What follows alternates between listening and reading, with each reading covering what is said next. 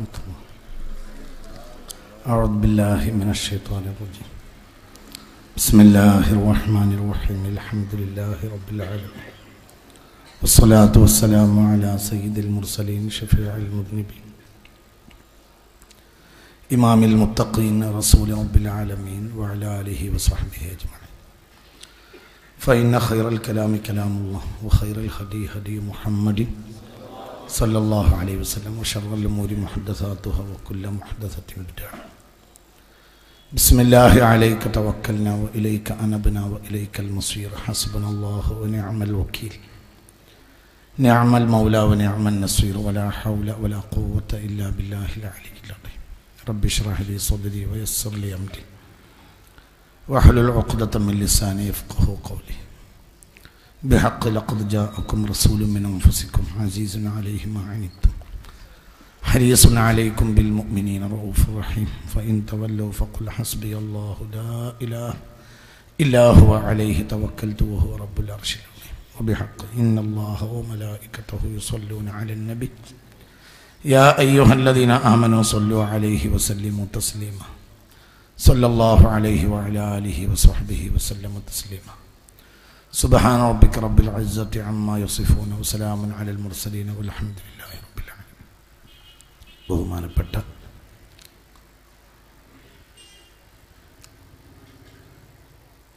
സംയുക്ത ജമാഅത്തിന്റെ പ്രസിഡന്റ് കൂടിയായ ബഹുമാനപ്പെട്ട അധ്യക്ഷരെ, ബഹുമാനപ്പെട്ട എനിക്ക് മുമ്പ് വിഷയം അവതരിപ്പിച്ച് സംസാരിച്ച സുന്നി വനസംഘത്തിൻ്റെ സമാദരണീയനായ വർക്കിംഗ് സെക്രട്ടറി ബഹുമാനപ്പെട്ട സഹപ്രവർത്തകൻ അബ്ദുൽ ഹമീദ് ഫൈലി അവറുകളെ, ബഹുമാനപ്പെട്ട സാലിം ഫൈസി, മറ്റുള്ള പണ്ഡിതന്മാരെ, ഉമറാക്കളെ, നേതാക്കളെ, ബഹുമാനപ്പെട്ട സുന്നത്തെ ജമാഅത്തിൻ്റെ മഹല്ലുകൾ ഒരുമിച്ച് കൂടി കാലോചിതമായി നടത്തിയ ഈ പരിപാടി അല്ലാഹു തആല അവരിൽ നിന്നും ഈ പ്രതികൂല കാലാവസ്ഥയിൽ വിഷമം സഹിച്ച് ഇവിടെ ഇരുന്ന് ഇത് ശ്രവിക്കുന്ന സാധുക്കളിൽ നിന്നും നമ്മിലെല്ലാവരിൽ നിന്നും അല്ലാഹു തആല ഖബൂലാക്കട്ടെ. അല്ലാഹുവിന് ഇഷ്ടപ്പെട്ട മുഅ്മിനീങ്ങളിൽ നമ്മളെല്ലാവരെയും ഉൾപ്പെടുത്തി തരട്ടെ.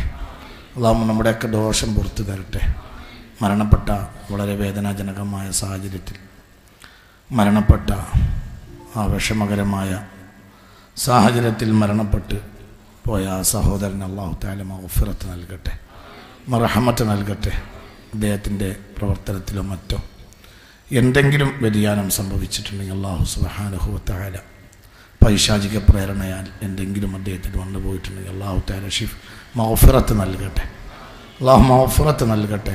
അദ്ദേഹത്തിൻ്റെ കുടുംബത്തിന് അല്ലാഹു തആല പൂർവസ്ഥിതിയിലേക്ക് റാഹത്തായി തിരിച്ചു വന്ന് യഥാർത്ഥ ജീവിതം നയിച്ച് മുഅ്മിനീങ്ങളെ കൂട്ടത്തിലായി ജീവിച്ച് മരണപ്പെടാൻ അല്ലാഹു സുബ്ഹാനഹു വ തആല നമുക്കും അവർക്കൊക്കെ തൗഫീഖ് നൽകട്ടെ. വളരെ പ്രയാസകരമായ ഈ നാട്ടിലെ സാഹചര്യങ്ങളെ അല്ലാഹു സുബ്ഹാനഹു വ തആല സാധാരണ നിലയിലാക്കി പ്രയാസങ്ങളൊക്കെ അല്ലാഹു തആല പരിഹരിക്കട്ടെ. വളരെ വിഷമകരമായ ഒരു സാഹചര്യത്തിൽ മുതലെടുക്കാൻ ശ്രമിക്കുന്ന എല്ലാ ദുർമാർഗികളെയും അല്ലാഹു തആല പരാജയപ്പെടുത്തട്ടെ. എല്ലാ ദുർമാർഗികളെയും അല്ലാഹു തആല പരാജയപ്പെടുത്തട്ടെ. ഒരു വിഷമകരമായ സാഹചര്യത്തിൽ അവരോട് കൂടെ നിന്ന് സഹതപിക്കുന്നതിന് പകരം അതെല്ലാം വിറ്റ് കാശാക്കുന്ന തമ്മാടികളും ദുർമാർഗികളുമായ വികല ചിന്തയുടെയും വികല പ്രവർത്തനത്തിൻ്റെയും ആളുകൾക്ക് അല്ലാഹു തആല ഒന്നിരിക്കൽ ബോധം നൽകട്ടെ. അവർക്ക് ബോധം നൽകാൻ അല്ലാഹു ഉദ്ദേശിക്കുന്നില്ലെങ്കിൽ അവരുണ്ടാക്കുന്ന ഷർറിനെ തൊട്ട് മുസ്ലിം ഉമ്മത്തിന് അല്ലാഹു തആല കാത്തുരക്ഷിക്കട്ടെ. ആമീൻ ബിറഹ്മതിക യാ അർഹമർ റഹീം. ഞാനും എൻ്റെ സഹപ്രവർത്തകൻ ബഹുമാനപ്പെട്ട ഫൈസിയുമൊക്കെ വളരെ മടിച്ചാണ് ഈ പരിപാടി ഏറ്റിട്ടുള്ളതും വന്നിട്ടുള്ളതും. കാരണം മീദ് ഫൈസി വളരെ ശ്രദ്ധിച്ച് അങ്ങനെ വിഷയത്തിൻ്റെ ഒരു ഏരിയ മാത്രം സംസാരിച്ച് ആ വിഷയത്തെ അദ്ദേഹം സമീപിക്കുന്ന രീതിയിൽ പോലും ഞാനൊരു വിചിത്രമായി അദ്ദേഹത്തിൻ്റെ ഒരു വല്ലാത്തൊരു ശ്രദ്ധിച്ചുകൊണ്ട് മാത്രമാണ് അദ്ദേഹം ആ വിഷയം അവതരിപ്പിച്ചത് പോലും ഞാനിവിടെ ശ്രദ്ധിക്കുകയുണ്ടായി. അതൊരു മുസ്ലിമിൻ്റെ ബാധ്യതയും ഉത്തരവാദിത്വവും ഞങ്ങളെ സംബന്ധിച്ചിടത്തോളം, സമസ്തയുടെ പ്രവർത്തകരെ സംബന്ധിച്ചിടത്തോളം വളരെ വിഷമകരമായിട്ടാണ് ഈ പരിപാടിയിൽ സംബന്ധിക്കുന്നതും ഇങ്ങനൊരു വിഷയം ചർച്ചയാക്കുന്നതും. എന്തുകൊണ്ടെന്നാൽ ഇത് പരസ്പരം കാര്യങ്ങളൊക്കെ മനസ്സിലാക്കിയവരാണ് നമ്മ എന്താണ് സംഭവിച്ചത്. ഒരു കുടുംബത്തിന് സംഭവിച്ച എന്തോ ചില പൈശാചിക സാഹചര്യത്തിൽ വന്നുപോയ അബദ്ധത്തിൽ അവരോട് സാധിപ്പിച്ച് അവരെ കാര്യങ്ങൾ പറഞ്ഞ് മനസ്സിലാക്കി നമ്മളെ കൂട്ടി കൊണ്ടുപോകുന്നതിന് പകരം ഇവിടെ അത് ആ അവസരം മുതലെടുക്കാൻ വേണ്ടി ബിദഅത്തിന്റെ കക്ഷികൾ അവരുടെ തനിനിറം അവരിവിടെയും കാണിച്ചു. ആ ഒരു സാഹചര്യത്തിലാണ് സത്യത്തിൽ മടിച്ചും നിർബന്ധ സാഹചര്യത്തിലുമാണ് ഞങ്ങൾ ഈ പരിപാടിയിൽ വന്നിട്ടുള്ളത്. അല്ലെങ്കിൽ ഇങ്ങനത്തെ ഒരു വിഷയം ഇവിടെ ചർച്ചയാക്കാൻ ഞങ്ങൾ ഉദ്ദേശിക്കുന്നില്ല, ഞങ്ങളത് ഉദ്ദേശിക്കുകയുമില്ല. ഞങ്ങളെ സംബന്ധിച്ചിടത്തോളം, സമസ്തയെ സംബന്ധിച്ചിടത്തോളം, സമസ്തയുടെ പ്രവർത്തകന്മാരെ സംബന്ധിച്ചിടത്തോളം വേദനയിൽ പങ്കാളിയാവുക എന്നതിനപ്പുറം ഒരിക്കലും മറ്റുള്ളവരെ വേദനിപ്പിക്കുക എന്ന ഒരു രീതി ഇല്ല. ഇത് ആ കുടുംബം ഉള്ള ഒരു നാടായതുകൊണ്ട് വളരെ സൂക്ഷിച്ചാണ് ഞങ്ങൾ ഈ പരിപാടി സംഘടിപ്പിച്ചിട്ടുള്ളതും അതിലേറ്റ് പ്രസംഗിച്ചിട്ടുള്ളതും എന്ന് വളരെ തുടക്കത്തിലെ വേദനയോടുകൂടെ നിങ്ങളെ ഓർമ്മിപ്പിക്കുകയാണ്. അല്ലാഹു സുബ്ഹാനഹു വ തആല പ്രയാസങ്ങളും പ്രശ്നങ്ങളൊക്കെ അല്ലാഹു തആല പരിഹരിച്ചു തരട്ടെ. അതേ സമയത്ത് ഇവിടെ കള്ളത്തൊരിയക്കത്തുകാർ നേരത്തെ ഹമീദ് ഫൈസി ഇവിടെ പറഞ്ഞു, തൊരിയക്കത്തുകൾ എന്ന് പറഞ്ഞാൽ ഏതൊരു കാര്യത്തിനും വ്യാജനുള്ള ഒരു കാലമാണിത്. എന്തിനുമുണ്ടൊരു വ്യാജൻ. ഒറിജിനൽ ഉണ്ടെങ്കിൽ വ്യാജൻ ഉണ്ടാകും. മുത്ത് മുഹമ്മദ് മുസ്തഫ സല്ലല്ലാഹു അലൈഹി വസല്ലമ ജീവിച്ചിരിക്കുമ്പോഴാണ് വ്യാജൻ ഉണ്ടായത്. മരിച്ചിട്ട് വഫാത്തായിട്ടാണെങ്കിൽ സമ്മതിക്കരുത്. ഹബീബായ നബി സല്ലല്ലാഹു അലൈഹി വസല്ലമ തങ്ങൾ വ്യാജന് കത്തെഴുതേണ്ടി വന്നു. മിൻ മുഹമ്മദിർ റസൂലില്ലാഹി ഇലാ മുസൈലിമത്തുൽ കദ്ദാബ് എന്ന് മുത്ത് മുഹമ്മദ് മുസ്തഫ വ്യാജന് കത്തെഴുതിയാണ്. എന്ത് ഒറിജിനലിനും സ്വാഭാവികമായും വ്യാജൻ ഉണ്ടാകും എന്നത് കാര്യം ഉറപ്പാണ്, യാതൊരു സംശയം വേണ്ട. അപ്പൊ തൊരിയക്കത്തുകൾക്ക് വ്യാജൻ ഉണ്ടാകും. ആത്മീയമായ ചികിത്സകൾ ഇവിടെ ബഹുമാനപ്പെട്ട മുത്ത് മുഹമ്മദ് മുസ്തഫ സല്ലല്ലാഹു അലൈഹി വസല്ലം തങ്ങൾ അംഗീകരിച്ചതാണ്, ഇവിടെ പ്രതിപാദിച്ചു. മുമ്പുള്ള അമ്പിയാക്കൾ അംഗീകരിച്ചതാണ്, പരിശുദ്ധ ഖുർആൻ അംഗീകരിച്ചതാണ്. ഇങ്ങനെയുള്ള ഈ വ്യാജ ചികിത്സയെ സംബന്ധിച്ചിടത്തോളം, ആത്മീയ ചികിത്സയെ സംബന്ധിച്ചിടത്തോളം അതിനും വ്യാജനുണ്ടാവും. ആത്മീയ ചികിത്സകൾ മുത്ത് മുഹമ്മദ് മുസ്തഫ, പിന്നെ ചികിത്സ എന്ന് പറഞ്ഞാൽ ആത്മീയമാണെങ്കിലും ഭൗതികമാണെങ്കിലും അതിലെല്ലാം ഷിഫായിനെ ഖൽഖ് ചെയ്യേണ്ടത് ജല്ല ജലാലായ സുബ്ഹാൻ മാത്രമാണ്. അതാണ് ഇസ്ലാമിൻ്റെ വിശ്വാസം. ഇപ്പോൾ ഒരു പനഡോൾ കുടിച്ചു, അല്ലെങ്കിൽ ഒരു പാരാസെറ്റമോൾ പനിക്ക് കുടിച്ചു. പാരാസെറ്റമോളിന് അള്ളാഹുവിൻ്റെ ഖുദ്റത്ത് ഇല്ലാതെ, അള്ളാഹു സുബ്ഹാനഹു വ തആല ഷിഫായിനെ ഇൻഷാ ചെയ്യാതെ, ഈജാദ് ചെയ്യാതെ പാരസെറ്റമോൾ കൊണ്ട് ഒരാൾ രോഗം മാറുമെന്ന് വിശ്വസിച്ചാൽ അവൻ്റെ പേര് മുശ്രിക്ക്, കാഫിർ എന്നാണ്. ഒരിക്കലും ഇസ്ലാം അംഗീകരിക്കൂല. അത് ഏതും അങ്ങനെ തന്നെയാണ്. അപ്പോൾ ആത്മീയ ചികിത്സകൾ, ഭൗതിക ചികിത്സകൾ എന്ന് പറയുമ്പോൾ ഏത് കാര്യവും അല്ലാഹു സുബ്ഹാനഹു വ തആല ഖൽഖ് ചെയ്താലല്ലാതെ ഒന്നിനും ശിഫയുണ്ടാവുകയില്ല. എന്നാൽ ആത്മീയ ചികിത്സകൾ മുത്ത് മുഹമ്മദ് മുസ്തഫ സല്ലല്ലാഹു അലൈഹി വസല്ലം തങ്ങൾ അംഗീകരിച്ചതാണ്. സ്വഹാബത്ത് ലോകത്തിന് വെളിച്ചം കാട്ടിയതാണ്. ബഹുമാനപ്പെട്ട പരിശുദ്ധ ഖുർആൻ നിറഞ്ഞു കിടക്കുന്ന യാഥാർത്ഥ്യമാണ്. അതിൻ്റെ ഈ സംഭവത്തിൻ്റെ മറ പിടിച്ചുകൊണ്ട് ആത്മീയ ചികിത്സകളെയും ആത്മീയമായ പ്രവർത്തനങ്ങളെയും ആത്മീയമായ ത്വരീഖത്തുകളെയും തസവൂഫിനെയും നിരാകരിക്കാനുള്ള ശ്രമമാണ് സത്യത്തിൽ വഹാബികൾ ഇവിടെ നടത്തിയത്.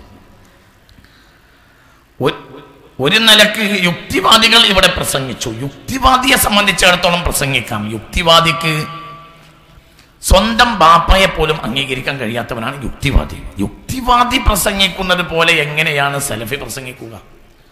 യുക്തിവാദി കണ്ട കാര്യങ്ങൾ മാത്രം അംഗീകരിക്കുന്നു എന്ന് പറയുന്നവനാണ്. അപ്പോൾ പിന്നെ അവന് സ്വന്തം തന്റെ അംഗീകരിക്കാൻ കഴിയില്ല. കാരണം ഉമ്മയെ ബാപ്പ ജിമാഅ ചെയ്തത് ആരും കണ്ടിട്ടില്ല. അപ്പോൾ ആ നിലക്ക് സ്വന്തം ബാപ്പയെ അംഗീകരിക്കാൻ കഴിയാത്തവനാണ്, അച്ഛനെ അംഗീകരിക്കാൻ കഴിയാത്തവനാണ് യഥാർത്ഥത്തിൽ യുക്തിവാദി. അപ്പൊ യുക്തിവാദിക്ക് എന്തും പറയാം. അവന്റെ തോന്നിയത് മാത്രമേ സംസാരിക്കുള്ളൂ, അവൻ കണ്ടത് മാത്രമേ അംഗീകരിക്കുകയുള്ളൂ. അപ്പൊ ഇങ്ങനെയുള്ള യുക്തിവാദികൾ പറയുന്ന വാക്ക് എങ്ങനെയാണ് വഹാബികളും സലഫികളും പറയുക?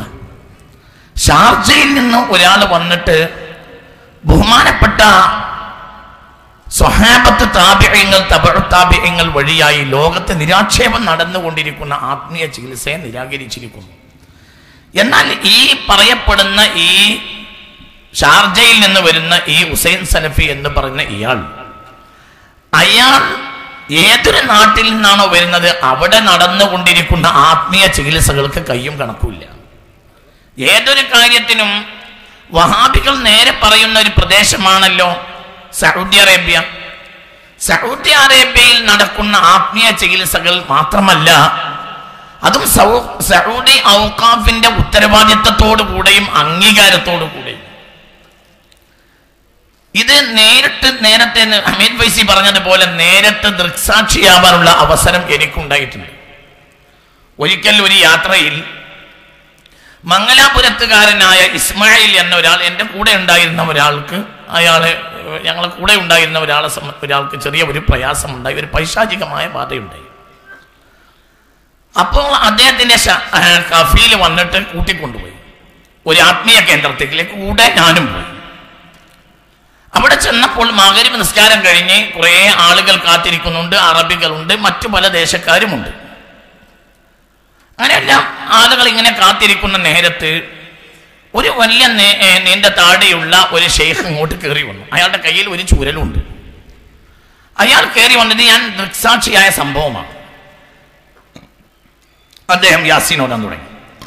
യാസീൻ ഓതാൻ തുടങ്ങി എന്ന് മാത്രമല്ല, യാസീൻ ഓതിയിട്ട് മുബീൻ പറയുന്നതിനനുസരിച്ച് ഇയാൾ ഈ പിശാച് ബാധ ഏറ്റ ആളുകളെ ഒന്നൊന്നായി അടിക്കും. ആളുകൾ അടികൊണ്ട് പുളയുന്നു. അദ്ദേഹം യാസീൻ നിർബാധം ഓടിക്കൊണ്ടിരിക്കുന്നു. ഒരു ബഹളമയമായ സാഹചര്യം. ഇത് സൗദി അറേബ്യയിൽ എന്ന് മാത്രമല്ല, അറേബ്യയിൽ ധാരാളം പ്രദേശങ്ങളിൽ കണ്ടെത്താൻ കഴിയും. സൗദി ഔഖാഫ് തന്നെ അംഗീകാരം കൊടുക്കുന്നവരാണ്. റിയാദിൽ എക്സിറ്റ് 9 എന്നൊരു പ്രദേശമുണ്ട്. അവിടെയുള്ള ഒരു ഷെയ്ഖിനെ ഞാൻ നേരിട്ട് പരിചയമുണ്ട്. പലതവണ അദ്ദേഹവുമായി സംസാരിച്ചിട്ടുണ്ട്. അദ്ദേഹം ഒരു കാലിന് ചട്ടയുള്ള ഒരാളാണ്. വീൽ ചെയറിലാണ് നടക്കുക. പിന്നെ കാർ അദ്ദേഹത്തിൻ്റെ ഏകദേശം അടുത്തേക്ക് കൊണ്ടുപോയി വീൽ ചെയറിൽ കൊണ്ടുവന്ന് കാറിൽ കയറ്റും. ഇദ്ദേഹം സൗദി ഔഖാഫ് സമ്മതം കൊടുത്ത ഇതേപോലെ ഒരു ആത്മീയ ചികിത്സാരിയാണ്. അദ്ദേഹത്തിന്റെ നേരെ തൊട്ട് മുമ്പ് അദ്ദേഹത്തിന് ആഴ്ചയിൽ 4 ദിവസമാണ് അദ്ദേഹത്തിന് ചികിത്സയുള്ളത്. 2 ദിവസം പുരുഷന്മാർക്കും 2 ദിവസം സ്ത്രീകൾക്കും. അതിന് തൊട്ട് മുമ്പിൽ അദ്ദേഹത്തിന് വിശാലമായ ഒരു വലിയ കോമ്പൗണ്ട് ഉണ്ട്. അവിടെ ഈ ദിവസങ്ങൾ ആണുങ്ങളും പെണ്ണുങ്ങളും ഒന്നും നിറയും. അതിന് നേരെ തൊട്ട് മുമ്പിൽ കുന്നംകുളത്തുകാരന് വിജയൻ എന്നൊരാൾക്ക് ഒരു കന്നാസ് കച്ചവടമുണ്ട്. അദ്ദേഹം കന്നാസ് കച്ചവടം ചെയ്തിട്ട് ഏകദേശം കുന്നംകുളം പരിസരത്തൊക്കെയുള്ള ഒരുപാട് ഭൂമിയും മറ്റൊക്കെ വാങ്ങിക്കൂടിയിട്ടുണ്ട്. ഇത് ഞാൻ നേരിട്ട് അനുഭവമുള്ള കന്നാസ് വിജയൻ എന്നാ പറയുക. വിജയൻ ഇതിന് നേരെ ഒരു പെട്രോൾ പമ്പ് ഉണ്ട്. അവിടെ എക്സിറ്റ് 9 ഇങ്ങോട്ട് കയറിയാൽ സൗദി ഔഖാഫ് ഉത്തരവാദിത്തപ്പെട്ട പണ്ഡിതന്മാർ വരും. വലിയ നീണ്ട താടിക്കാരനായ ഒരു വലിയ ഷെയ്ഖ്, നടക്കാൻ വയ്യ. അദ്ദേഹം ഈ ചികിത്സയാണ്. ഈ വിജയന്റെ കടയിലേക്ക് സാധാരണ വണ്ടികൾ വരും. ഇങ്ങനെ ലോഡ് നിറച്ച് കന്നാസാണ് അവിടുത്തെ പ്രധാനപ്പെട്ട ഏർപ്പാട്. ഈ കന്നാസ് വിറ്റിട്ട് വിജയൻ ഏകദേശം കുന്നംകുളത്തെ വലിയ മലയാളിയാണെന്നാണ് പറഞ്ഞു നിൽക്കുന്നത്. വിജയനെ എനിക്ക് നേരിട്ടറിയും. ഇങ്ങനെയുള്ള ഒരുപാട് സ്ഥലങ്ങൾ സത്യത്തിൽ ഇതേപോലെ സൗദി അറേബ്യയിൽ തന്നെ നടന്നുകൊണ്ടിരിക്കുന്ന ഒരുപാട് കേന്ദ്രങ്ങളുണ്ട്. ഇതെല്ലാം മറച്ചുവെച്ച് ബഹുമാനപ്പെട്ട ഹബീബായ മുഹമ്മദ് മുസ്തഫ സ്വല്ലല്ലാഹു അലൈഹി വസല്ലമ തങ്ങളുടെ കാലം മുതലേ ഭംഗിയായി നടന്നുകൊണ്ടുപോരുന്ന പരിശുദ്ധ ഖുർആൻ ഓതുക, ചികിത്സിക്കുക എന്നതിന് യാതൊരു തർക്കവുമില്ലാതെ വളരെ അടിസ്ഥാനപരമായ സത്യമാണ്. മുജാഹിദ് വിഭാഗം തന്നെ അവരുടെ പുസ്തകങ്ങളിൽ മന്ത്രിച്ചൂതുന്നതിനെ കൂലി വാങ്ങാൻ പറ്റുമോ എന്ന വിഷയത്തിൽ ഖുർആൻ കൊണ്ട് രോഗിയെ മന്ത്രിച്ചൂതിന് കൂലി വാങ്ങാമോ, ഇത് മടവൂർ വിഭാഗത്തിന്റെ മുഷാവർ അംഗമായ MI മുഹമ്മദ് അലി സുല്ലമിയുടെ പുസ്തകമാണ്. അവർ പുറത്തിറക്കുന്ന പുസ്തകമാണ് ഗൾഫ് സലഫിസവും മുജാഹിദ് പ്രസ്ഥാനവും. അവരുടെ 2 വിഭാഗം ഒന്നായി ഞാൻ പറയുന്നത് ഒരു വിഭാഗത്തിന്റെ മുഷാവർ അംഗമാണ് MI മുഹമ്മദ് അലി സുല്ലമി. അദ്ദേഹം ഷെയ്ഖ് ഇബ്നു ബാസിനോട് ചോദിച്ചിട്ടുള്ള ഒരു ചോദ്യത്തിന് ഉള്ള മറുപടി അടക്കം ഈ ഗ്രന്ഥത്തിൽ ഉദ്ധരിക്കുകയാണ്. ഖുർആൻ കൊണ്ട് രോഗിയെ മന്ത്രിച്ചൂതുന്നതിന് കൂലി വാങ്ങാമോ, പ്രതിഫലമില്ലാതെ മന്ത്രിച്ചൂടാമോ? ഉത്തരം: ഖുർആൻ പാരായണം ചെയ്ത് രോഗിയെ മന്ത്രിക്കാമെന്ന് മാത്രമല്ല, അത് പുണ്യകർമ്മം കൂടിയാണ്. തൻ്റെ സഹോദരന് ഉപകാരം ചെയ്യാൻ കഴിയുന്നവർ ഉപകാരം ചെയ്തു കൊള്ളട്ടെ എന്ന് മുത്ത് മുഹമ്മദ് മുസ്തഫ തങ്ങൾ പ്രസ്താവിച്ചിട്ടുണ്ട്. കൂലി വാങ്ങാതെ മന്ത്രിക്കുന്നതാണ് ഉത്തമം. കൂലി ചോദിച്ചു വാങ്ങുന്നതിനും വിരോധമില്ല. അതെല്ലാം നബി സല്ലല്ലാഹു അലൈഹി വസല്ലമ തങ്ങൾ അംഗീകരിച്ച കാര്യമാണ്. മടവൂർ വിഭാഗം മുജാഹിദിന്റെ മുശാവറ അംഗമായ ആളുടെ അഭിപ്രായം. കൂലി വാങ്ങാമെന്ന് മാത്രമല്ല, കൂലി ചോദിച്ച് വാങ്ങുന്നതിനും വിരോധമില്ല. അത് ഹബീബായ മുഹമ്മദ് മുസ്തഫ സല്ലല്ലാഹു അലൈഹി വസല്ലമ തങ്ങൾ അംഗീകരിച്ച കാര്യമാണ് എന്ന്. ബഹുമാനപ്പെട്ട അസ്ഹാബ് റസൂലുള്ളാഹി സ്വല്ലല്ലാഹു അലൈഹി വസല്ലം ഒരിക്കൽ യാത്ര പോയി. ഈ യാത്രയില് അവർ തിരിച്ചു വരുമ്പോൾ ഒരു വെള്ളത്തടാകത്തിന്റെ അരികിൽ സ്വഹാബത്ത് ഇറങ്ങി. ആ വെള്ളത്തടാകത്തിന്റെ അരികിൽ അവർ വിശ്രമിച്ചു കൊണ്ടിരിക്കുമ്പോൾ ഗ്രാമവാസികളായ ചില ആളുകൾ വന്നിട്ട് ഇവരോട് ചോദിച്ചു, ഹൽ മിൻകും മിൻ റാഖിൻ, നിങ്ങളെ കൂട്ടത്തിൽ മന്ത്രി ചൂതാൻ കഴിയുന്ന ആളുകൾ ഉണ്ടോ? ഞങ്ങളെ കൂട്ടത്തിൽ ഒഫീന ലദിയഉൻ, ഞങ്ങൾക്ക് വിഷബാധ ഏറ്റ ഒരാൾ ഞങ്ങളുടെ ഗ്രാമത്തിലുണ്ട്. അപ്പൊ ആരെങ്കിലും നിങ്ങളുടെ കൂട്ടത്തിൽ മന്ത്രി ചൂതാൻ കഴിയുന്നവർ ഉണ്ടോ എന്ന് സ്വഹാബത്തിനോട് ഈ വന്ന ഗ്രാമവാസികളായ ചില ആളുകൾ വന്ന് ചോദിച്ചു. അപ്പോൾ അവരെ സംബന്ധിച്ചിടത്തോളം അവർക്കെല്ലാം മന്ത്രി ചൂതാൻ കഴിയും. പക്ഷെ യാത്ര ചെയ്ത് ക്ഷീണിച്ചിരിക്കുന്ന ആളുകളാണ് അസ്ഹാബ് റസൂലുള്ളാഹി സ്വല്ലല്ലാഹു അലൈഹി വസല്ലം. ആ കൂട്ടത്തില് ബഹുമാനപ്പെട്ട അബൂ സഈദ് ഖുദരി റളിയല്ലാഹു അൻഹു ഉണ്ടായിരുന്നു. അബൂ സഈദ് റളിയല്ലാഹു അൻഹു വളരെ സ്മാർട്ടായ ഒരാളാണ്. എന്തും വളരെ തമാശയോടുകൂടെ സമീപിക്കുന്ന വളരെ സ്മാർട്ടായ ഒരാൾ. അങ്ങനെ എല്ലാവരും നിശ്ചയിച്ചു അബൂ സഈദ് റളിയല്ലാഹു അൻഹുവിനെ പറഞ്ഞയച്ചു.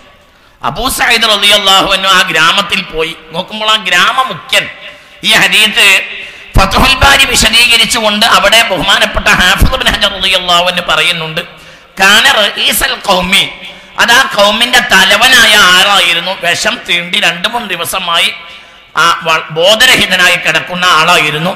അദ്ദേഹത്തെ മന്ത്രിക്കാനാണ് ബഹുമാനപ്പെട്ട അബൂ സഈദ് അൽ ഖുദരി റളിയല്ലാഹു അൻഹു വന്നത്. അങ്ങനെ അബൂ സഈദ് റളിയല്ലാഹു അൻഹു അദ്ദേഹത്തിന്റെ തലയുടെ അരികിൽ ഇരുന്നു.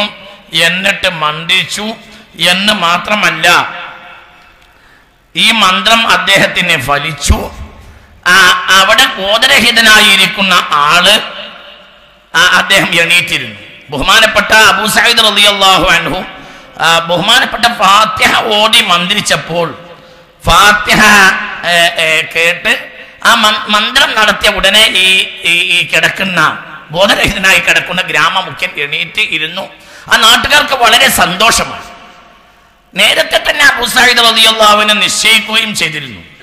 അവരോട് ചോദിച്ചിരുന്നു, ഞാൻ ഈ മന്ത്രമൊക്കെ നടത്തി തരാം, ശിഫയാകും, അല്ലാഹു തആല ശിഫ വിധിക്കാൻ സാധ്യതയുണ്ട്, നിങ്ങൾ എനിക്ക് എന്താ തരുവാൻ? അപ്പൊ ഞങ്ങളുടെ അഹബ്ബുൽ അംവാൽ തരാമെന്ന് പറഞ്ഞു. അവരെ സംബന്ധിച്ചിടത്തോളം ഏറ്റവും അഹബ്ബുൽ അംവാൽ ആടുകളായിരുന്നു. അങ്ങനെ മന്ത്രി ചൂടി ശിഫയായി ഇയാൾ എണീറ്റിരുന്നു. പ്രയാസമെല്ലാം തീർന്നപ്പോൾ 30 ആടുകളുള്ള ഒരാട്ടിൻ കൂട്ടം അബൂ സഈദ് റളിയല്ലാഹു അൻഹുവിനെ കൊടുത്തു. ഒരു ഫാത്തിഹ ഓതി മന്ത്രിച്ചതിനാണ് 30 ആട് കിട്ടിയത്. ഈ സംഭവം സ്വഹീഹുൽ ബുഖാരി ഉദ്ധരിക്കുന്നു. ഈ ആടിനെ കൊണ്ട് അബൂ സഈദ് റളിയല്ലാഹു അൻഹു നേരെ സ്വഹാബത്തിന്റെ അരികിൽ വന്നപ്പോൾ സ്വഹാബത്തിന്റെ ഇടയിൽ ചെറിയൊരു അഭിപ്രായ വ്യത്യാസമുണ്ടായി. എന്ത്? മന്ത്രി ചൂടാൻ പാടുണ്ടോ ഇല്ല എന്ന കാര്യത്തിലല്ല അവർക്കിടയിൽ തർക്കമുണ്ടായത്. പിന്നെ എന്താ തർക്കമുണ്ടായത്? തർക്കമുണ്ടായ വിഷയം മന്ത്രി ചൂടിയതിന് അബൂ സഈദ് റളിയല്ലാഹു അൻഹു കൂലി വാങ്ങിയത് ശരിയാണോ എന്ന കാര്യത്തിൽ തർക്കമുണ്ടായി.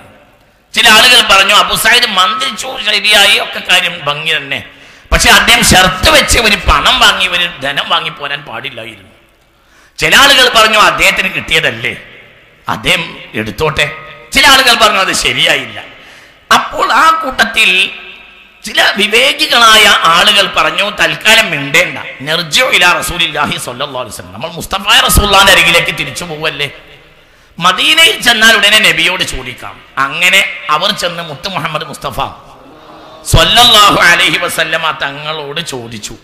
അപ്പോൾ ഹബീബായ നബി സ്വല്ലല്ലാഹു അലൈഹി വസല്ലമ തങ്ങൾ ചിരിച്ചുകൊണ്ട് ഇങ്ങനെ പറഞ്ഞു, ഇന്ന ഖൈറമാ അഖൽതും അലൈഹി അജ്റൻ കിതാബുല്ലാഹ്, ഒരാൾക്ക് കൂലി വാങ്ങാൻ ഏറ്റവും നല്ലത് ഖുർആൻ ഓതി കിട്ടിയ കൂലിയാണെന്ന് ഹബീബായ മുഹമ്മദ് മുസ്തഫ സ്വല്ലല്ലാഹു.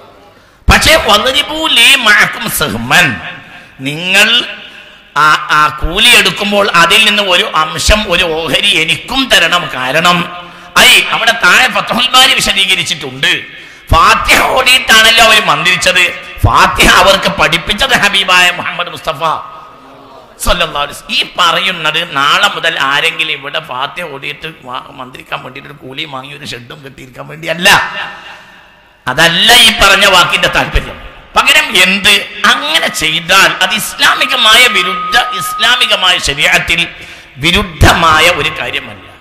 നമുക്ക് അങ്ങനെ ഒരു ഏർപ്പാടില്ല. അപ്പൊ എനിക്കാകട്ടെ, അമീർ ഫൈസിക്കാവട്ടെ, സാലിം ഫൈസി, നമുക്കൊന്നും അങ്ങനെ ഒരു ഏർപ്പാടില്ല.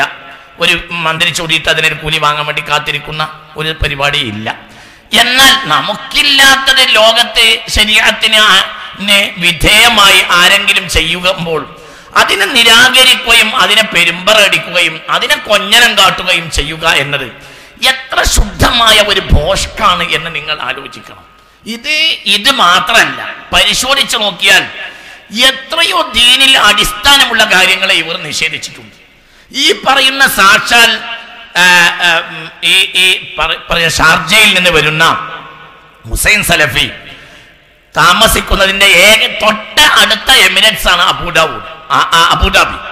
അബുദാബിയിൽ ഷെയ്ഖ് സായിദ് മരിച്ച അന്ന് തുടങ്ങിയ ഖുർആനോട്ടാണ്.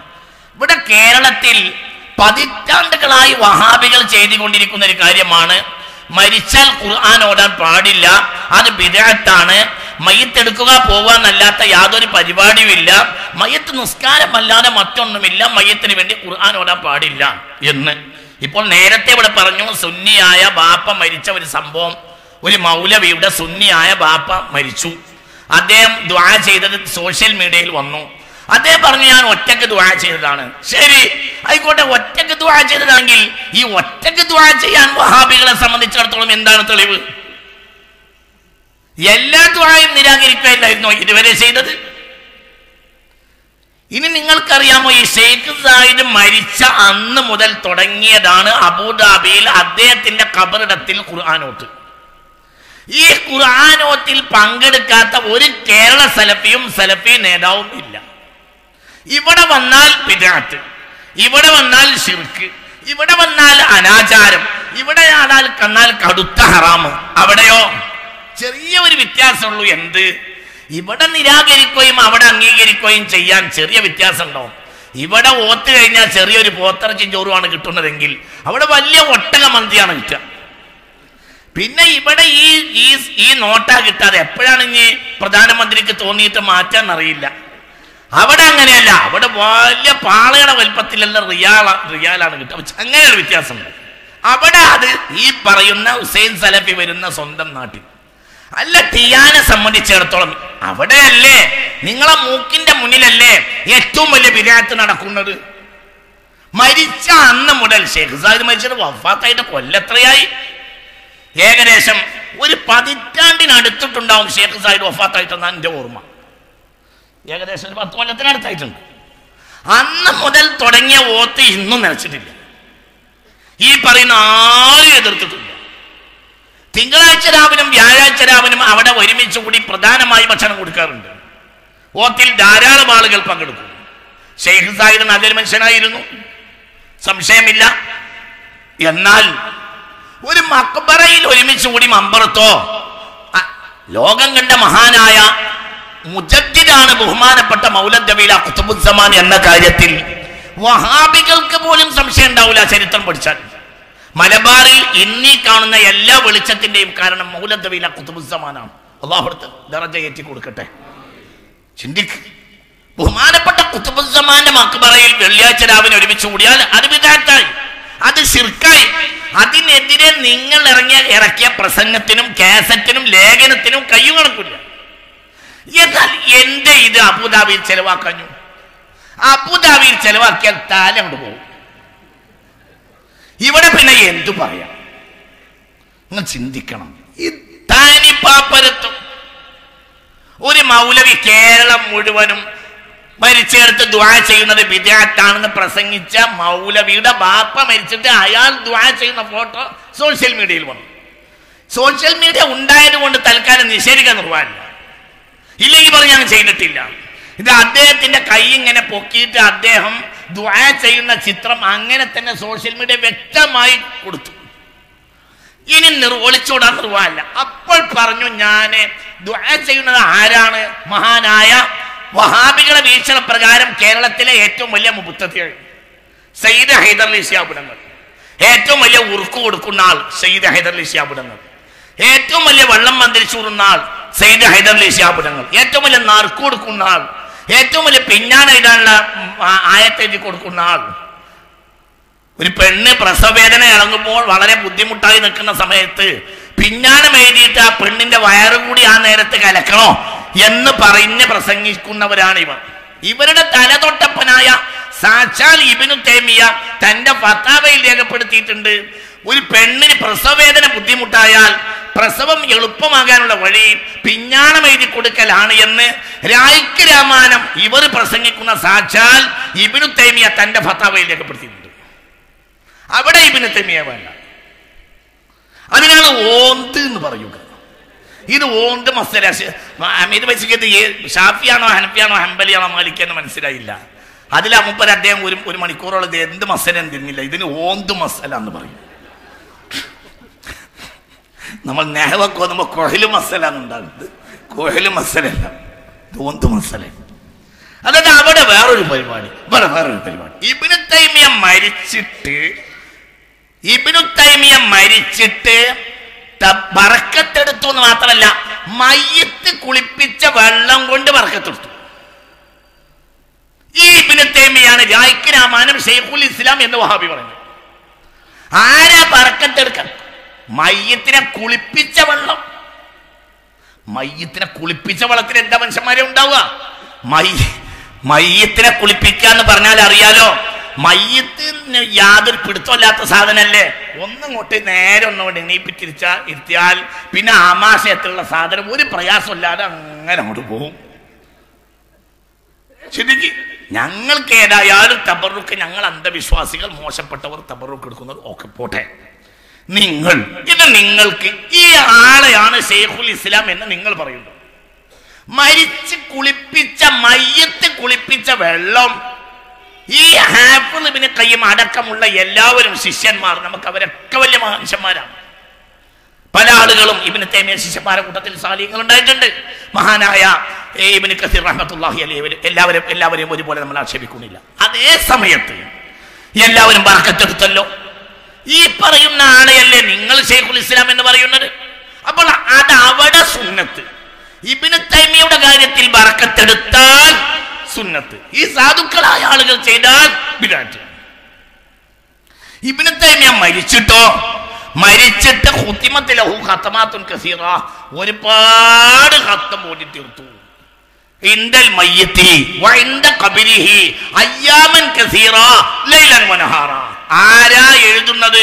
ഇബ്നു തൈമിയയുടെ സാക്ഷാൽ ശിഷ്യൻ മഹാനായ ഇബ്നു കസീർ റഹ്മത്തുള്ളാഹി അലൈഹി തന്റെ അൽ ബിദായത്ത് വന്നിഹായിൽ രേഖപ്പെടുത്തി. വഹാബികൾക്ക് നിഷേധിക്കാൻ കഴിയുമോ?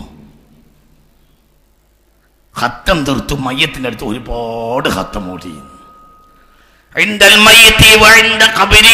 ഖബറിൽ പോയി ഓതി. ഇതൊക്കെ മുസ്ലിംമാർക്ക്, ഷാപ്പാട്ട് വീരന്മാർക്ക് ഷാപ്പാടടിക്കാനുള്ള പരിപാടിയാണ്. നിങ്ങൾ ഏതായാലും കാറ്റ് വിഴുങ്ങി ജീവിക്കുന്ന കൗമാക്കി മാറ്റിയത് അൽഹംദുലില്ലാഹ്. അല്ല, ഞങ്ങൾക്ക് ജീവിക്കണമെങ്കിൽ ഷാപ്പാട് വേണം. അല്ലെ, ഷാപ്പാടൊന്നും വേണ്ടാത്ത നിങ്ങൾ എന്തിനായി പണിയെടുത്ത്? അതവിടെ സുന്നത്ത്, ഇവിടെ വിചാരിച്ചു. കാട്ടിക്കൂട്ടുന്നതെല്ലാം അങ്ങനെ.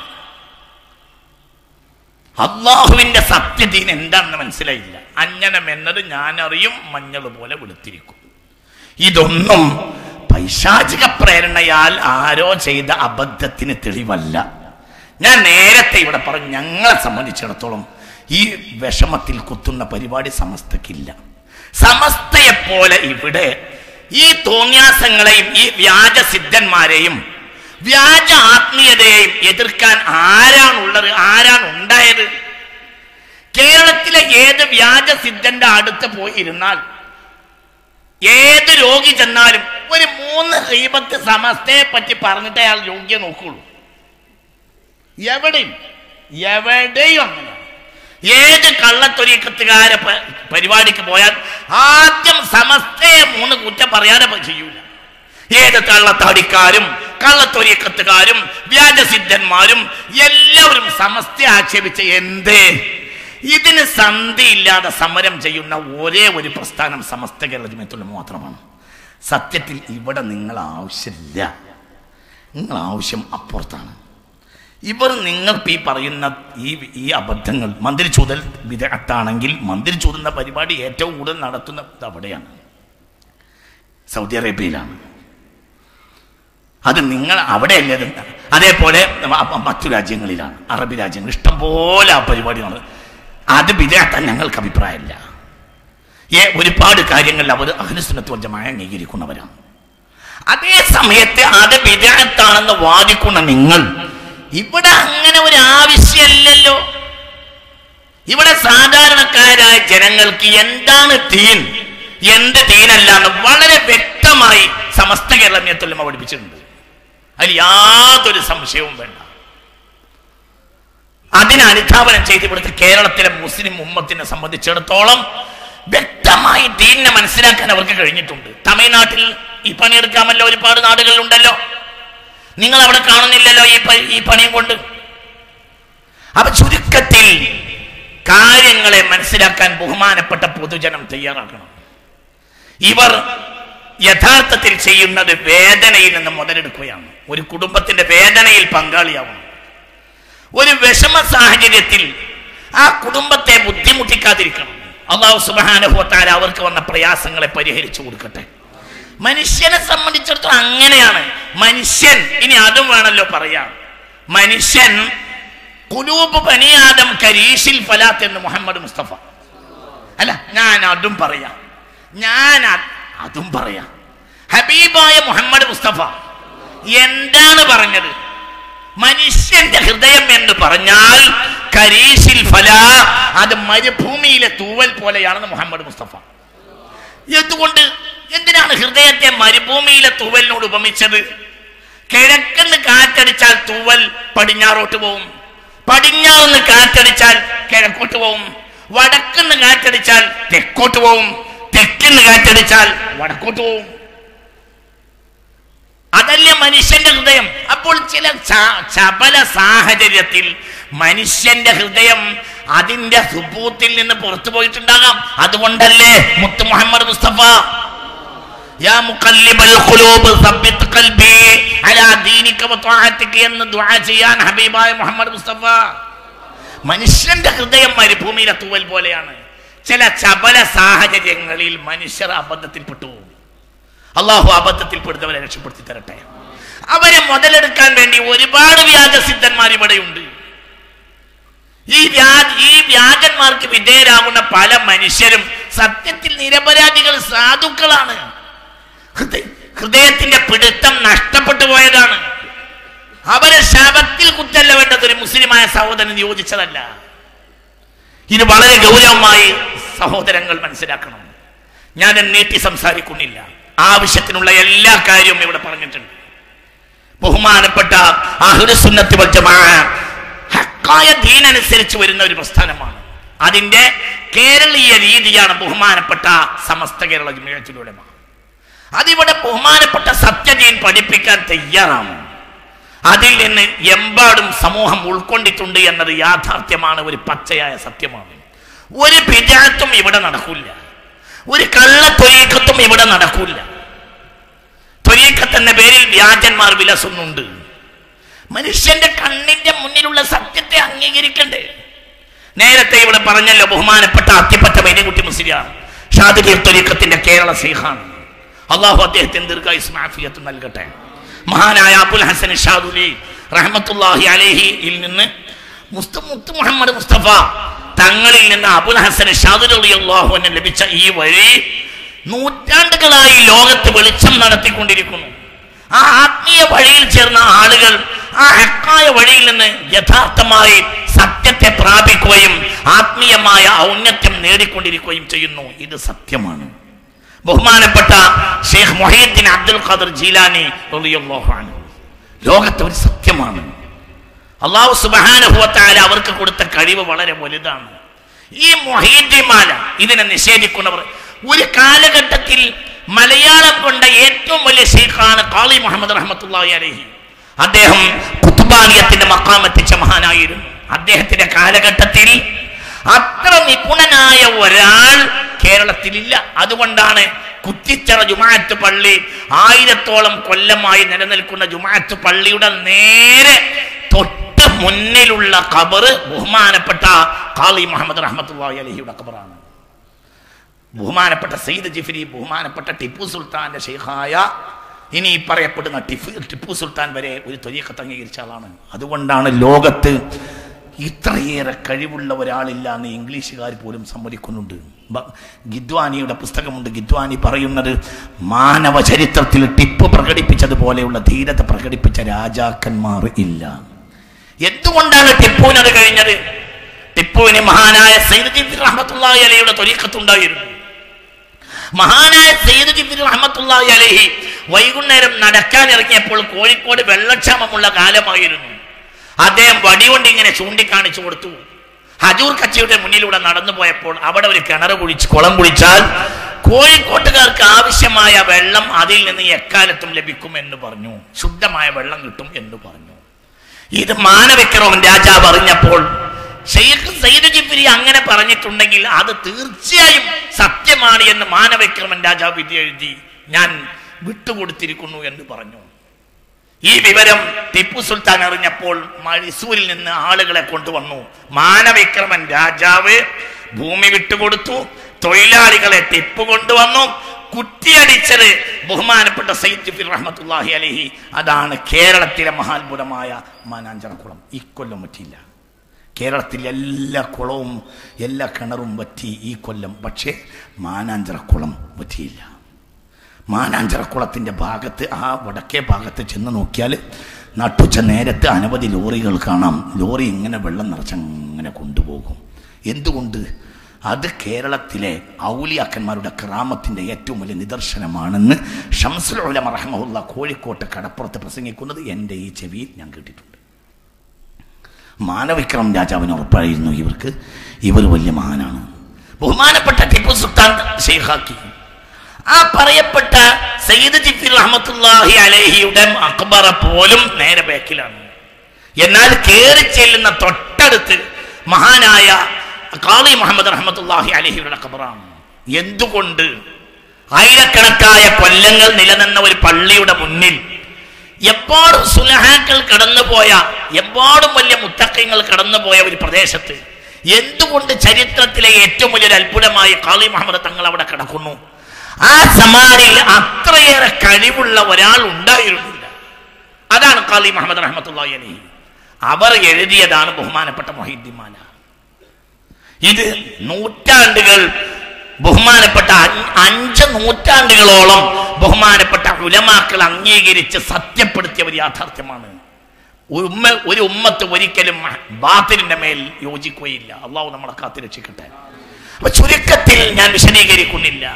ഇതാണ് അഹ്ലുസുന്നത്ത് വൽ ജമാഅയുടെ അടിസ്ഥാനം. അല്ലാഹുവിന്റെ ഔലിയാക്കന്മാർക്ക് വലിയ കറാമത്തുകൾ ഉണ്ടാവും. അമ്പിയാക്കന്മാർക്ക് മുഅ്ജിസത്ത് ഉള്ളതുപോലെ ഔലിയാക്കൾക്ക് കറാമത്ത് ഉണ്ടാകും. മരിച്ചവരെ ജീവിപ്പിക്കുക, അതൊക്കെ നിസ്സാരപ്പെട്ട കാര്യമാണ്.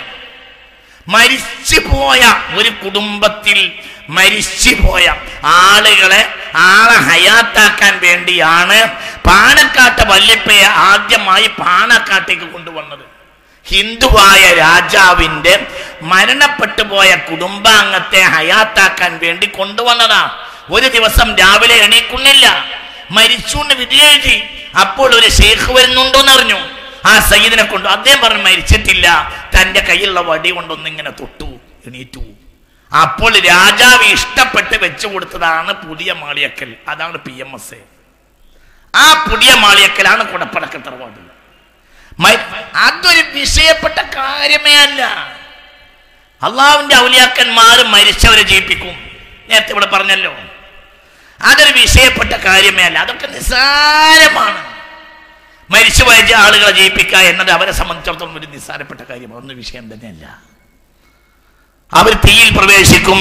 തീയിൽ ഒരു അല്പം പോയി ഒരു രോമം കഴിയാതെ തീയിൽ പുറത്തു വരും. അവർക്ക് രാത്രി ദർശനമുണ്ടാകും. ബഹുമാനപ്പെട്ട ഖുർആൻ പറഞ്ഞ ഏറ്റവും വലിയ മഹാൻ ഔലിയാക്കൽപ്പെട്ട രാജാവുമായിരുന്നു, മഹാനുമായിരുന്നു സയ്യിദുനാ ദുൽഖർനൈൻ. ലൈസ ബിനബിയ്യിൻ, നബിയല്ല. കാന യദ്ഖുലുൻ നാറ വയഖ്റുജു മിൻഹാ മിൻ ഗൈരി ഇഹ്റാഖിൻ. ഒരു രോമം കരിയാതെ തീയിൽ പ്രവേശിച്ച് തീയിൽ നിന്ന് പുറത്തു വന്നിരുന്നു ബഹുമാനപ്പെട്ട ദുൽഖർനൈൻ റഹ്മത്തുള്ളാഹി അലൈഹി. ലൈസ ബിനബിയ്യിൻ, നബിയല്ല. കാന മലികൻ ആദിലൻ തവാഫൻ ദാഇയൻ ഇലല്ലാഹ് എന്ന് അല്ലാമ റാസി അടക്കം റഹ്മത്തുള്ളാഹി അലൈഹി രേഖപ്പെടുത്തിയിട്ടുണ്ട്. അള്ളാഹുവിന്റെ ഔലിയാക്കന്മാർക്ക് കറാമത്തുണ്ടാവും. ഇത് വളരെ വലിയ യാഥാർത്ഥ്യമാണ്. പക്ഷേ ഇതിന്റെ മറ പിടിച്ച് പല ആളുകളും പ്രവർത്തനം നടത്തിക്കൊണ്ടിരിക്കും. എല്ലാ ഒറിജിനലിലും വ്യാജമുണ്ടാവും. കാര്യങ്ങളെ മനസ്സിലാക്കാൻ കേരളീയ മുസ്ലിം ഉമ്മത്തിന് അള്ളാഹു തആല ബുദ്ധി നൽകിയിട്ടുണ്ട്. ഉലമാക്കൾ വളരെ പരിശോധിച്ചതിന് ശേഷം അല്ലാതെ ഒരാളെയും അംഗീകരിക്കാറില്ല.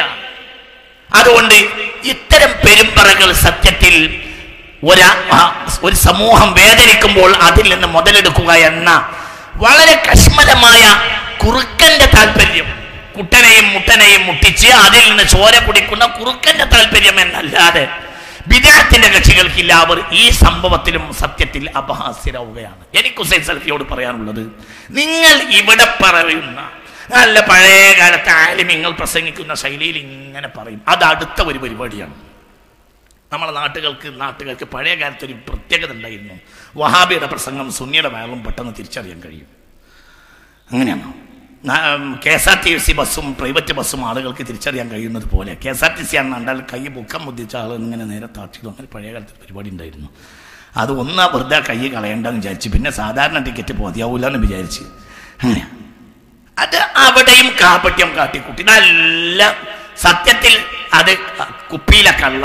പക്ഷെ എന്ത് ചെയ്ത് അത് ഒറിജിനൽ നല്ല തേന് വിളമ്പുന്ന കുപ്പിയിൽ ഇങ്ങോട്ട് വിളമ്പി നല്ല മനോഹരമായ ശൈലിയിൽ ഇങ്ങനെയാണ് പറഞ്ഞപ്പോൾ സാധുക്കളായ കുറച്ച് വിവരമില്ലാത്ത മനുഷ്യന്മാർ ആ കൂട്ടത്തിൽ കൂടി. ഹുസൈൻ സലഫിയോട് എനിക്ക് പറയാനുള്ളത്, നിങ്ങൾ താമസിക്കുന്ന നിങ്ങളുടെ നാട്ടിൽ നിങ്ങൾ എവിടുന്നാണോ വരുന്നത് അവിടെയാണ് നിങ്ങൾ ഇവിടെ പ്രസംഗിക്കുന്ന വിദ്യാർത്ഥികളെല്ലാം അവിടെയുള്ളത്. അതുകൊണ്ട് ആ കാര്യത്തിലാണ് നിങ്ങൾ വ്യാപൃതരാവേണ്ടത്. ഇവിടെ വിദ്യാർത്ഥിയില്ല. ഇവിടെ അള്ളാഹുവിന്റെ പരിശുദ്ധ സത്യതയിൽ നിങ്ങൾക്ക് തന്നെ ബോധ്യപ്പെട്ടിട്ടില്ലായിരുന്നുവെങ്കിൽ കേരളത്തിലെ സുന്നികൾ മുശ്രിക്കാണെന്ന് നിങ്ങൾക്ക് വാദമുണ്ടെങ്കിൽ നേരത്തെ അമീദ് വസി പറഞ്ഞതുപോലെ ഒരു കഷ്ണം ഇറച്ചി നിങ്ങൾക്ക് കഴിക്കാൻ പറ്റില്ല. കാരണം പറഞ്ഞതുപോലെ ഈ മൊല്ലാക്കന്മാരല്ലേ ഇറക്കുന്നത്. എന്തിന് അതൊക്കെ ഇറച്ചി ചോറ് അവിടെ നിൽക്കട്ടെ, നിങ്ങൾക്ക് നിങ്ങളെ ഭാര്യയുമായി ബന്ധപ്പെടാൻ പറ്റും. ഏകദേശം ഈ പെണ്ണിന്റെ വാപ്പമാരൊക്കെ സുന്നികളല്ലേ? അല്ല, നിങ്ങളെ വാപ്പാന്റെ അവസ്ഥ എന്താ? നിങ്ങളെ വാപ്പാനെ നിക്കാഹ് സഹിയാവും. എന്തുകൊണ്ട്? മുശ്രിക്കായ വല്യ ഉമ്മാടെ വാപ്പ, മുശ്രിക്കായ ഉമ്മാടെ വാപ്പയല്ലേ ഉമ്മയെ നിങ്ങളെ വാപ്പ കെട്ടിച്ചു കൊടുത്തത്. അപ്പൊ നിങ്ങളെ വീക്ഷണ പ്രകാരം നിങ്ങളുടെ ബാപ്പ ഉമ്മയുമായി ബന്ധപ്പെട്ടത് ഹലാലാണ്. അതൊന്നും പിന്നെന്തേ, അതൊക്കെ നിങ്ങൾക്കറിയാം. പിന്നെ അത് തെരഞ്ഞെടുപ്പ് സ്റ്റണ്ട് എന്ന് പറയും പോലെ സ്റ്റേജിന്മേൽ കയറിയുമ്പോൾ വായിൽ വന്നതെല്ലാം കോതക്ക് പാട്ട് എന്ന് പറയുമ്പോഴത്തെ ഒരു പരിപാടി മാത്രമാണ്. ഇയാൾക്കുണ്ടായിരുന്നില്ല KNM-ന് അക്കാലത്ത് എപ്പോൾ 80 ഉണ്ടെങ്കിൽ 40 അംഗ മുഷാവറ പ്രൊഫസർ മങ്കട അബ്ദുൽ അസീസ് മൗലവി മരിക്കുന്ന കാലത്തില്ലേ? എന്തിനാണ് വസിയത്തായി കേരളത്തിലെ ഏറ്റവും വലിയ നൂലും ഉറുക്കും മന്ത്രവും ആത്മീയ ചികിത്സയും നടത്തുന്ന സാക്ഷാൽ മുബ്തദിയും മുശ്രിക്കും എന്ന് നിങ്ങൾ വിശ്വസിക്കുന്ന തങ്ങളെ കൊണ്ട് അത് വസിയത്ത് ചെയ്തിട്ട് തന്നെ ചെയ്യിപ്പിച്ചത് എന്ത്? അയാൾക്കറിയാം അയാളെ മുഷാവറയിലെ 40 അംഗ മുഷാവറ അയാൾക്കുണ്ട്. പക്ഷെ ആ ഒറ്റൊന്നിനും അതിന് പറ്റൂല. അവരെ കൊണ്ട് നിസ്കരിപ്പിച്ച് അടിയിൽ പോയാൽ മുങ്കർ നക്കീറിന്റെ 4 മുട്ട ഏറും. അല്ലെങ്കിൽ അബ്ദുൽ അസീസ് മൗലവി മോശാണോ? ബുദ്ധിമാനല്ലേ? വലിയ കഴിവുള്ള ആളായിരുന്നില്ലേ? പിന്നെ അയാൾ എന്റെ അയാൾക്ക് അറിയാലോ ഞാൻ ഇങ്ങനെയൊക്കെ ചെയ്താൽ നിന്റെ പ്രസ്ഥാനം ഖിയാമത്ത് നാൾ വരെ മറുപടി പറയേണ്ടി വരും. എന്റെ പിന്നെ അയാൾ അങ്ങനെ ചെയ്തത്? എന്റെ മൗലവിമാർ ഖിയാമത്ത് നാൾ വരെ സ്റ്റേജിൽ വഷളായി മറുപടി പറഞ്ഞാലും എന്റെ മയ്യത്ത് ഇവരെ ഒരാളും ഇമാമത്ത് നിൽക്കാൻ പറ്റൂല. കാരണം അയാളെ മയ്യത്തെങ്കിലും ഒന്ന് ലെവലായി പോണെന്ന് അയാൾക്ക് കൂടി ഉണ്ടാവില്ല മനുഷ്യന്മാർ. അതുകൊണ്ട് നിങ്ങൾ ഈ പ്രബുദ്ധ കേരളത്തിന് ഇതൊക്കെ അറിയാം. ഞാൻ അവസാനിപ്പിക്കുകയാണ്. മുസ്ലിം ഉമ്മത്ത് വളരെ പ്രയാസം അനുഭവിക്കുന്ന ഈ സാഹചര്യത്തിൽ അനാവശ്യമായ വാഗ്വാദങ്ങളെ കെട്ടിച്ചമച്ചു കൊണ്ടുവരികയും യുക്തിവാദികളും നിരീശ്വരവാദികളുമായ ബോധമില്ലാത്തൊരു ജനതക്ക് നിങ്ങളും കൂട്ടാളികളാവുക എന്നത് 5 വക്ത് നിസ്കരിക്കുന്ന ലാ ഇലാഹ ഇല്ലല്ലാഹയിൽ വിശ്വസിക്കുന്ന നിങ്ങൾക്ക് ഭൂഷണമല്ല എന്ന് താൻ സ്വന്തം കാലിന്റെ അടിയിലുള്ള മണ്ണെങ്കിലും ഹുസൈൻ സലഫിയെ പോലത്തെ ആളുകൾ ഒന്ന് പരിശോധിക്കുന്ന നന്നായിരിക്കും എന്ന് ഓർമ്മപ്പെടുത്തി ഞാൻ ദീർഘിപ്പിക്കുന്നില്ല. ഞങ്ങളെ ക്ഷമിച്ച എല്ലാവർക്കും നന്ദി അറിയിക്കുന്നു. ദാരുണമായ ഇത്തരം സംഭവങ്ങളെ തൊട്ട് അല്ലാഹു സുബ്ഹാനഹു വ തആല നമ്മളെ കാത്തുരക്ഷിക്കട്ടെ. അല്ലാഹു എല്ലാ ഖൈറും എല്ലാ റഹ്മത്തും അല്ലാഹു നമുക്ക് തുറന്നു തരട്ടെ. അല്ലാഹു സുബ്ഹാനഹു വ തആല അവസരങ്ങളിൽ നിന്ന് കണ്ണോടെ മുതലെടുക്കാൻ ശ്രമിക്കുന്ന ആളുകളെ അല്ലാഹു സുബ്ഹാനഹു വ തആല പരാജയപ്പെടുത്തട്ടെ. ബഹുമാനപ്പെട്ട ധാരാളം ആലിമീങ്ങളുള്ള ഒരു മജ്‌ലിസാണ്. ഒരു ദുആ ചെയ്യാതെ പോകരുത്. അല്ലാഹു സുബ്ഹാനഹു